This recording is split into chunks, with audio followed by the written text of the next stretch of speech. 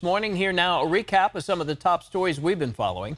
A 4-year-old girl injured in a Woodland car crash that took the life of her grandmother one day before Easter has also died at the hospital. The crash happened after a 13-year-old driver tried to run from Woodland PD in a stolen car.